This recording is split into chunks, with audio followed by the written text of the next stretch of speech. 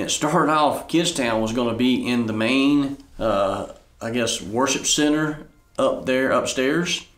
Then as more and more I got into it, I realized it was bigger than that. So initial thought when I did the asking, I said, I wonder how big it is. So I was guessing about 6,000 square feet. So I went up there one night, and after measuring around, it ended up being over 11,000 square feet. Kids love energy. And this Kidstown atmosphere creates energy, creates them somewhere they can go, they can attach to, for them, one, to be built up as disciples. Once they're saved, I want them to become disciples, and I want them to become leaders, and I want them to be the next generation of disciple makers. One, I'm not a very good painter, and I'm not a very good carpenter, and there has been some people that have stepped up and volunteered all this time and have been with me from day one. Sometimes they can only be there one time, and some have been there every time. And I am so thankful for those that have volunteered even 1 second. And I had one tell me this, Pastor, you don't have to thank me. I said, oh yes I do. I said, and the Bible said, in all things give thanks. And I'm a thankful person because I couldn't have done it without them.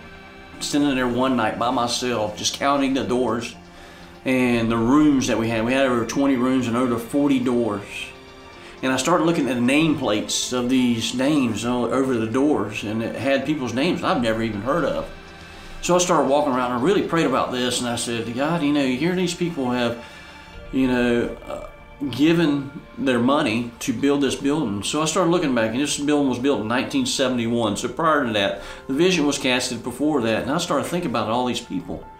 If it wasn't for their vision in 1970 or 71, now mind you, I was born in 1970, so I was an infant when this started. And I started thinking about those people, and I said, if it wasn't for them, none of this would be possible. We wouldn't have a building to renovate. And I remember talking to one of the deacons, and he explained to me how each person adopted a room and they gave.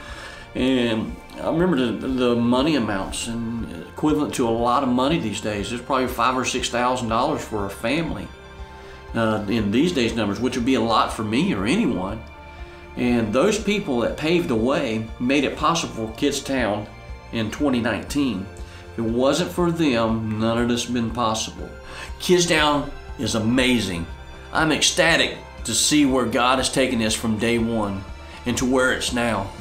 I'm asking you, right after service, soon as possible, won't you come up here and see what God is doing? It's amazing what He has done in just such a little time to a place that just needed some love, needed some life put into it.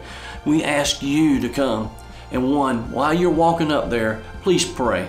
We need all the prayer we can get. And while you're praying, not only over these kids about what decisions they're going to make and how they're going to be disciples and how they're going to just move forward and make an impact in the Dinsmore community and outside of that, I'm asking you to pray and ask yourself, where can you serve?